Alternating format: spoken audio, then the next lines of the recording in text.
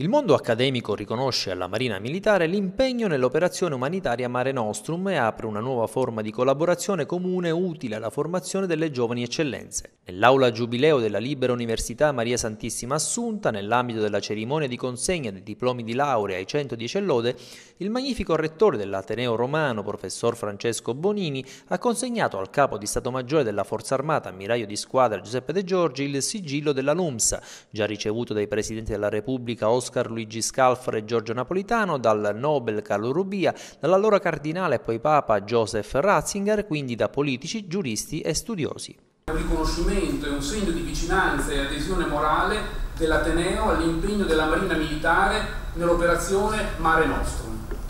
Opera ammirevole in favore di tanti fratelli in cerca di speranza, l'ha definita il Papa Francesco, rinnovando parole di attenzione e sostegno ai migranti che sono e restano nel cuore della Chiesa. Un'operazione Mare Nostrum che, lontano dalle polemiche italiane, Washington Post ha definito una delle più avanzate politiche nei confronti dei migranti.